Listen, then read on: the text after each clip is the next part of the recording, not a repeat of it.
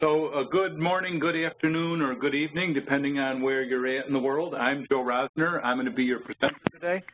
And one of the things I already told Karen when we were speaking earlier is that I am working from a home office today. And one of my hobbies my wife and I have is rehabbing abused and neglected dogs for a local shelter. So if you hear barking, it doesn't mean I'm under attack. It just means a package has been delivered or a squirrel ran by the window or something like that. Real quick, covering my background, I spent most of my career, about 15 years of it, selling services and technology to corporate HR departments. Before that, I did work in the military, in law enforcement. I was a professional bodyguard. I was also a cameraman and writer for a number of years of corporate videos. And my qualifications include military, law enforcement, bodyguard experience, of course, a couple of different black belts. Growing up on the south side of Chicago, I also count as a qualification. So we're going to focus in on workplace violence, personal safety training. This is really for frontline employees that are at risk of being a victim of workplace violence. We're going to, cover the basics, the overview and definition of what workplace violence is, the 4 types of workplace violence and the risk factors. We're going to talk about ways you can make predictions about who is most likely to become violent, some strategies and tactics for talking people down if they get out of control, what actions you can take if somebody is threatening you or you're actually under attack, and what to do after a violent event has occurred. Definition of workplace violence is fairly straightforward. It's any physical assault, threatening behavior, or verbal abuse that happens in a work setting. The workplace doesn't have to be an office or a factory.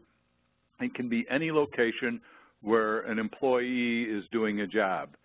That can mean traveling to and from a client's location or a customer's location, running out to pick up supplies. Of course, we run into a gray area these days with so many people working from home. Does that become workplace violence or domestic violence if something happens there? And again, with workplace violence, like any human activity, there's a large amount of gray there. So again, the employer's location is not the only place, the surrounding perimeter, parking lots, field locations, etc. Any place somebody's doing their job, then they experience violence, it's workplace violence. Examples would include beatings, stabbings, suicides, firearm use, sexual assaults, threatening and obscene phone calls, intimidating behavior, any kind of harassment, and following, swearing, or shouting at somebody. Now, I grew up on the south side of Chicago. So we didn't think following or swearing or shouting at somebody was violence. We really just called that recess.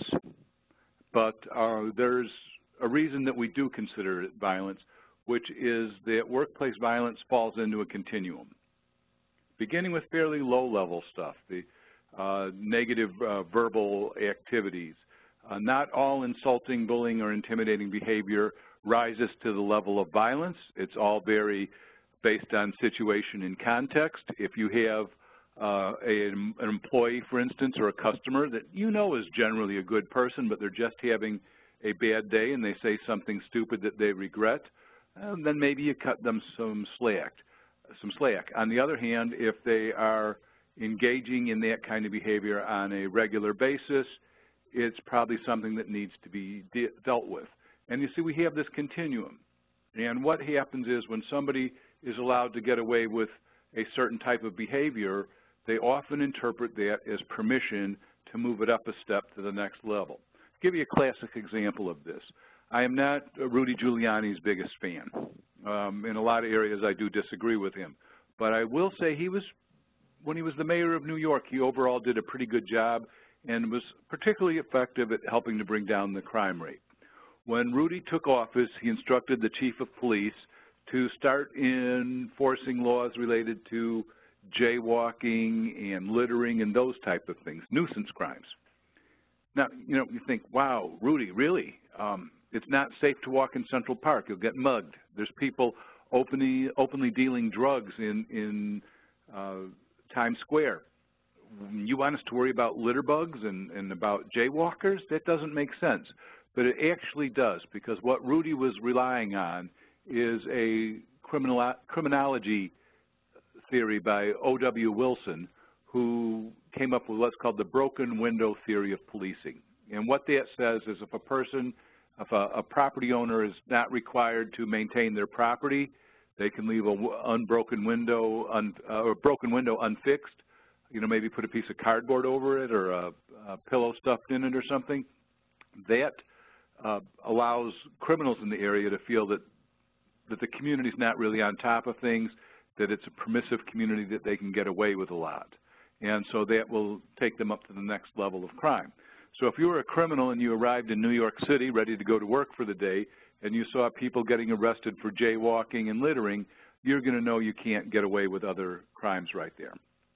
So, you know, this continuum, again, you have to use good judgment here, but if insulting, bullying, intimidating behavior is at a certain level or at a certain frequency, this probably means somebody needs to put a, you know, to nip it in the bud. This might mean, you know, just a gentle conversation with a coworker. Hey, I feel like you're acting inappropriately and I'm concerned about it. Could you please stop? To bringing HR in and getting them involved, actual formal written or verbal reprimand or management can be involved to do that. Once it moves up to the level where there's actual threats, vandalizing, and stalking occurring, any of those actions, you're probably looking at least some level of bringing in the authorities. You know, certainly a stern warning in a disciplinary action of some sort, certainly written, and, you know, if you do not stop this kind of behavior, we're going to have to terminate you. This is a good time also to get employee assistance professionals involved. Very often these kind of behaviors can be addressed through employee assistance.